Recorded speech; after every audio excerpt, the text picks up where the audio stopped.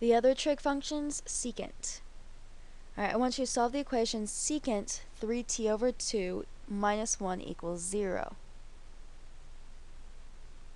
Alright, this is going to be a little bit tricky.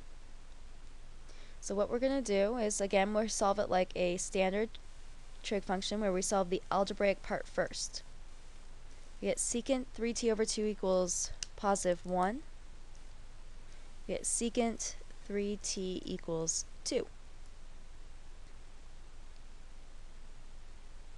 What I would then do is change this into a trig function that you know.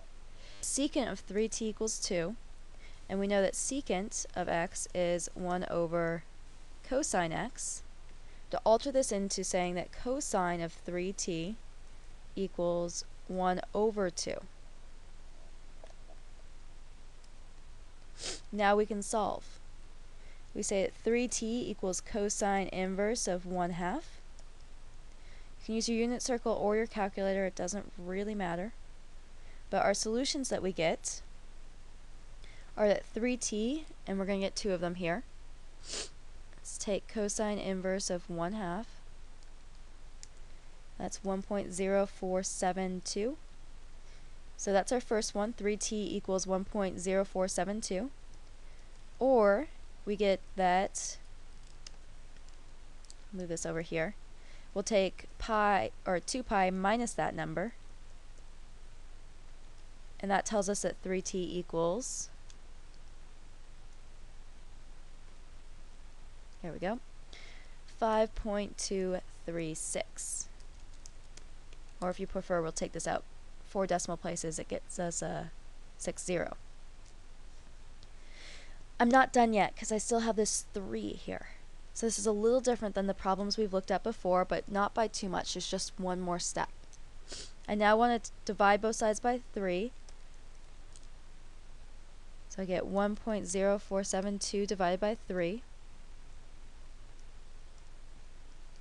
This gives me 0.3491, or 5.2360 divided by 3. And that gives me 1.7453. So our possible solutions are t equals 0.3491. Oh, hold on, I want to backtrack a little bit first. Remember, both of these solutions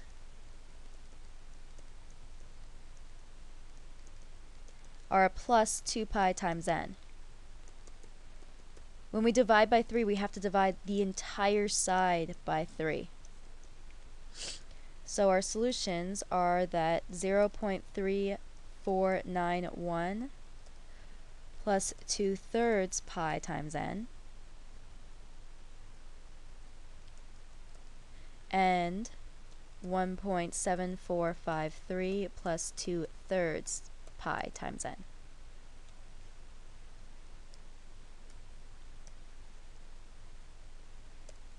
Thus we have t equals 0.3491 plus 2/3 pi times n, and t equals 1.7453 plus 2/3 pi times n, where n is an integer, and all of these are in radians.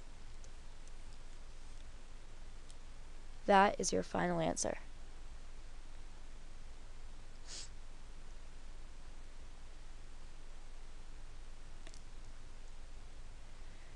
Alright, let's look at another example, example 7.